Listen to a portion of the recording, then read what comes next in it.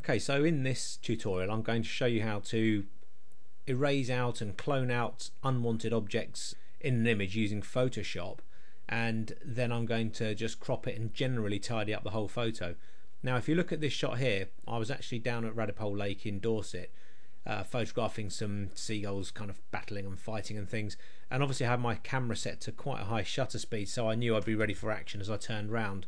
And the EXIF data on this shot is, let me have a look, I was at 1,000th of a second at f9 on ISO 200, so obviously I was prepared for the action, but obviously you can't always zoom in or get closer to the action as it's happening. So with this shot I literally heard what was going on, turned round, fired off a few frames, and ended up quite liking this one. It shows the kind of battle really full on in action, but obviously there's elements to the shot that I don't really want to keep in. I want to be able to zoom in on this and basically just focus on maybe these two birds and possibly this one as well, as it's kind of getting out of the way. It's obviously a younger seagull. Now the first thing I would do would be to straighten the image, possibly, just to, because it's what I do. I'm a bit of a stickler for non-wonky shots, but obviously it doesn't matter too much. But to do that, first of all, I'm just going to select the whole image. You can either do Control A to get the running ants, or select the Marquee tool up here, the rectangular Marquee tool, and just drag around the whole of the shot. And then I'm going to press Control T, and that brings up it's the same as going to Edit and Free Transform. So we're going to do that, and then I'm going to just do Control and Speech Mark to bring up a grid, just so I've got some reference for the shot. Let's make this full screen. And then I'm just going to drag round until we get to somewhere around there, which is about straight, going by this line at the top here. Now doesn't matter what the background colour is, I've just got yellow there from something else I was doing, so I'm just going to click that, get rid of the lines afterwards, get rid of the grid again by doing Control Speech Mark, and then I'm going to hit anywhere on the outside using the Marquee tool to get rid of the running ants. Now I'm going to select the crop tool, and I want to crop where I want the most of the shot to be. I want to keep some of these reeds in up here, so I'm going to start up there, keeping this bird on the left in, and I also want to keep in that bit of splashing on the right. So I want to keep in this here, this bird, these two, nice bit of detail from the hanging tree there, the reeds in the river. So that is generally the kind of shot I want. Let's bring this in a little bit. So I try and keep the distance between the edge of this bird to the edge of the photo and the edge of this bird to the photo. Now at the moment I don't have any aspect ratio to the shot, I'm just cropping it freehand. But obviously if you wanted to print it, you'd have it as maybe a 3:2 or a 16:9 aspect ratio. It's up to you, but I'm just cropping this freehand at the moment just for the purposes of this tutorial. So if I now, you can either double click inside the area or just press the tick, and that will now crop the shot. Now some people may want to keep these two birds in down here, other people may want to get rid of them. I'm just going to get rid of them again for the purposes of this tutorial, because I think all the focus should be on these three birds here. And if we go to 100%, you can see it's pretty sharp, so the 1,000th of a second has actually captured that quite nicely. And you can see there in the main seagull's beak, he's got the piece of bread. This guy was obviously after it, and this one was obviously getting out of the way of the trouble. Now I want to get rid of these two birds here. Now there's a couple of ways of doing this in most Photoshops. In the older versions of Photoshop you can use the clone tool. So if we select the clone tool here, and I need to select the brush to a size that's going to work, that's maybe a bit too big, somewhere around here. I want to make it so that these two birds appear as though they were never in the shot. Now the best way to do that is obviously select some area of water nearby that is similar to what they're actually on, but we need to lose the reflections and everything. So first of all I'm going to select up here by using Alt. If I clicked Alt, that will bring up a target, and then left click the mouse to select that area of the water, and then release the Alt key and then go over, and as I go over the bird you can see it's showing me what's going to appear in that area.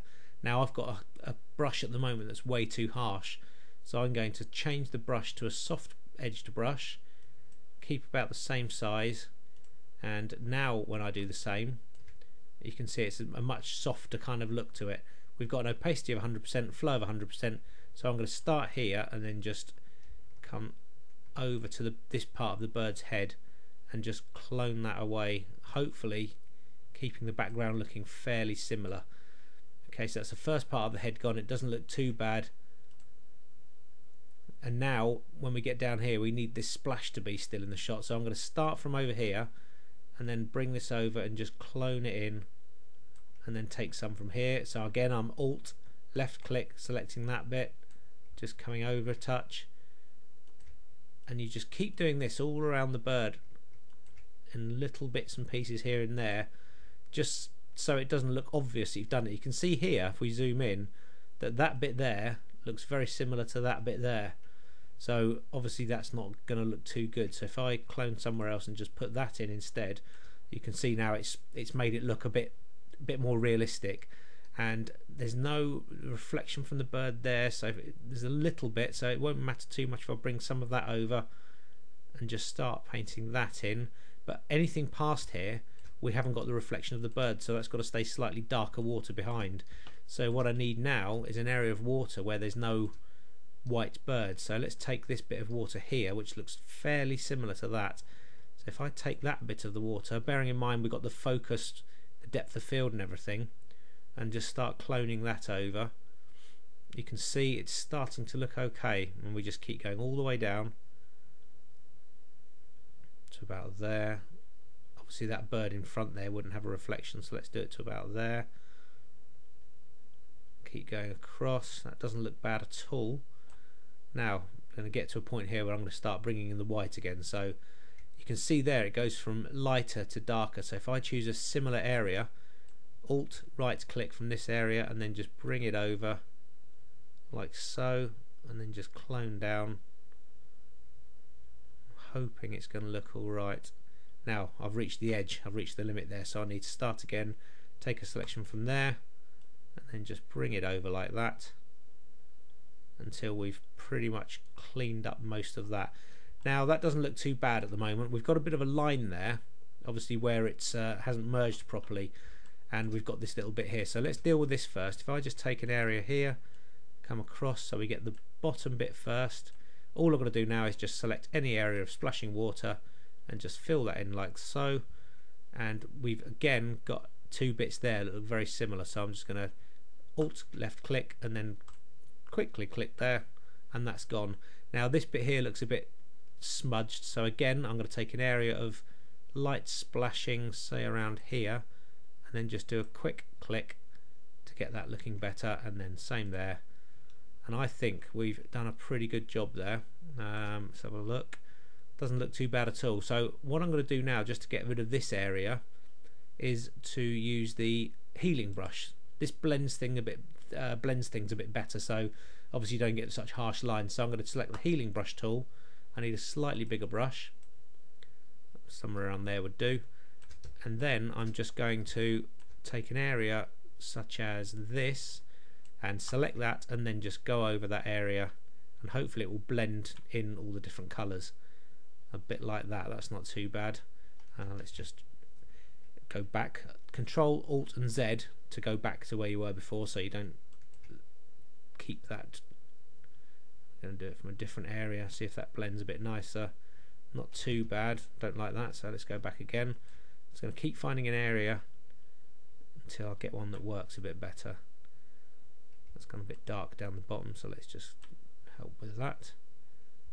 Do the same again. That's too dark at the bottom, so I'm going to go all the way back again and then select a lighter area and then just go over that. I think that's not too bad at all. So you can see there we've actually got rid of completely the birds from the shot, and I think that if anyone was looking at that, they wouldn't know that the birds were ever there unless you really scrutinized it. Obviously, well, I think it's pretty good actually. Obviously you can take a lot more time over it, but that's a general way of getting rid of those bits in the shot. Now there are a couple of other things in the shot that I would get rid of that my eye's completely drawn to straight away, and that's a tiny area of brightness here. So again, I'm still on the healing brush, so Alt an area here, click, and then just zap over that just to tidy that up. It's not really cheating, it's just drawing the eyes more towards the birds, and obviously this dot here is kind of a bit of a pain. So I'm going to select an area of water there, just go over that, just to get rid of that completely. Maybe this bit here. I want to clean up the shot as much as possible so that the eye is drawn to the birds and nothing else. And you can see there, that's now the finished shot. That's pretty good, I think. So we've got rid of all the distractions. We've just got the 3 main birds in the shot. We've cropped it in, straightened it, and I think that's looking pretty good. Now, there is another way of doing it that can sometimes be a lot quicker, but it doesn't always work very well. But if you've got Photoshop CS5 or CS6 or any later versions, then you've got something called content aware. Now, I'll quickly show you how that works, but I'm just going to save this first and then come back. Okay, so now what we've got here is we're back to the original photo, and you can see we've gone right back, so we've uncropped it and it's wonky again and everything. Now, the tool that we're talking about is called the content aware tool from Photoshop CS5 and 6. A fantastic tool, and in most situations it works really well. And what it does is, once you've selected an area, it will actually work out what's surrounding that area and try and fill the gap as much as possible. So if I try and explain this a bit better with this duck here, if I select the area that I want to delete, and that includes the shadow here, so if I was to take the shadow like this, just select as much as possible. If you need to select more after you've made a selection, you can press Shift to add, so I can then add more to the selection, and you can do Alt, which brings up the minus symbol, to kind of just get rid of some of the selection, like so. So I've got that bit there, and now I'm going to select the duck itself, all the dark areas here. So if we select the duck, and if you get as close to the object you're trying to get rid of as possible, it works a lot better. Now obviously I'm not as close as I'd like to here. I could use the pen and paths tool to get super close, but this is just a quick illustration. So now we've selected the duck and his reflection there. All you need to do is press delete, and you bring up this dialog box, and you can either use foreground color, background color, content aware, pattern history, blah blah blah. We're just going to select content aware and click OK and let the Photoshop do its magic, and there we go. It's done a pretty good job. You can just about see the outline of the duck. Now that doesn't always happen in using the content aware tool, but I think you'll agree that's not too bad at all. The way to tidy it up would be maybe to select the healing brush tool and then just select areas around the outside, just to kind of lose the shape of the duck. I mean, most people wouldn't know that there was anything there. It just looks like the reflections of the water. So if we just do a couple of bits and pieces there, you can kind of see that that is pretty much gone. And that's how quick it is, and we just appeared then. That's how quick it is to actually use the content aware tool. And obviously you can use it for everything else in the shot. So if we want these moorhens to go, we can just make a really quick selection of all the objects that we want to go. Let's do it again. Just again, trying to make sure you keep as close to the objects as possible. And this feature is so intuitive that it will, I've known it to add in fence shapes and everything behind the actual objects. It's quite amazing. So I've got those, and I also want to get rid of the reflections here, because obviously they wouldn't be there without the birds. So if we just add those in, let's try that for now. Let's just see if that works. I'm actually going to feather this one, see if it makes a difference. Feather it by 20 pixels, and then delete, content aware, OK, and let it do its thing. Obviously the more detail in the shot, that's not as good. Let's go back. Now let's not have that feathered. So if we try that again, delete, and here we've got the opacity at 92% only. I didn't have it at 100%. So if we change that to 100%, click OK,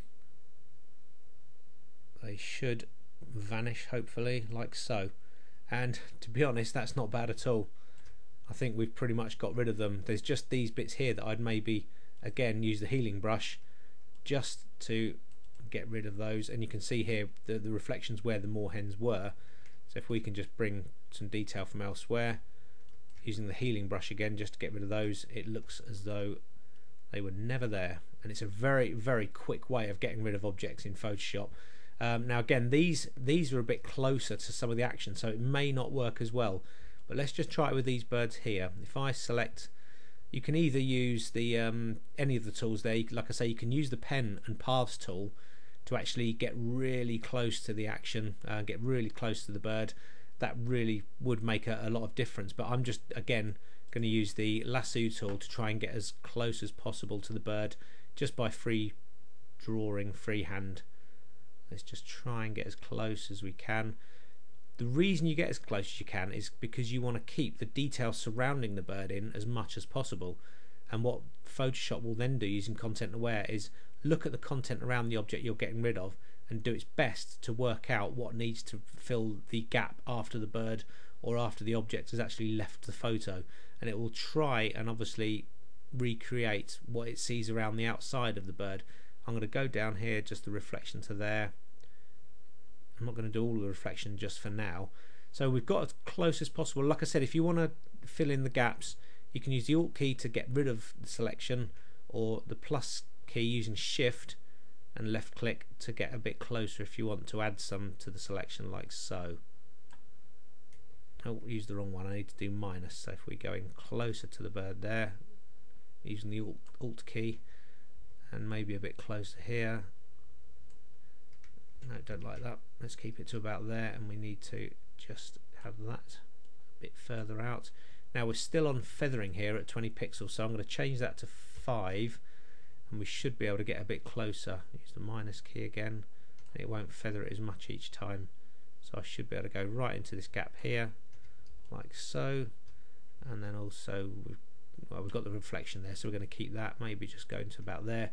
Let's just see what that does. So we've selected fairly close to the birds there, and we're going to click delete, content aware at 100% opacity, click OK, see what it does. May not be as good as what we've just done with the cloning tool, but yeah, it's not as good there. Obviously it's not, we've got the feathering too much, so I'm going to actually change the feathering to 0.2, and let's see what that does.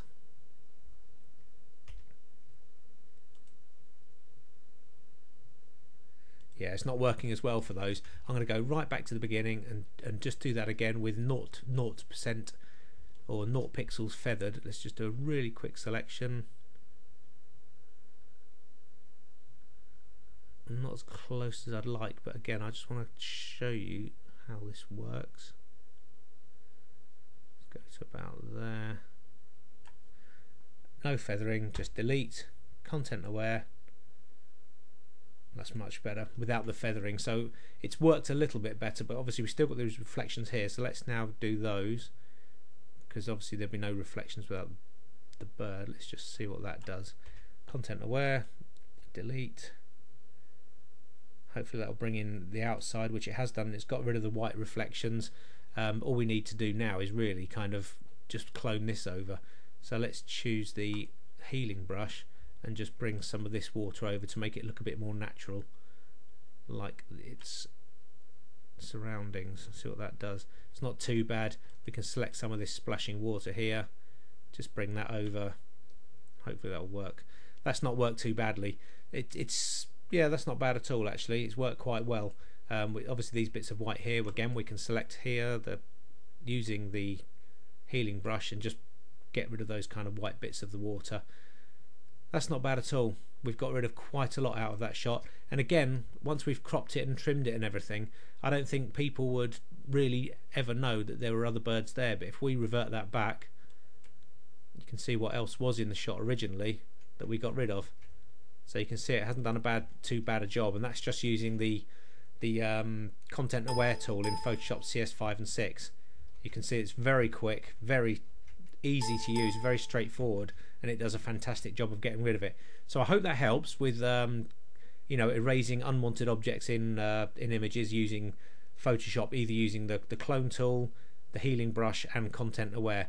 We'll have a quick look at Photoshop elements in the video just below this one. So I hope that helps, and we'll see you on the next video.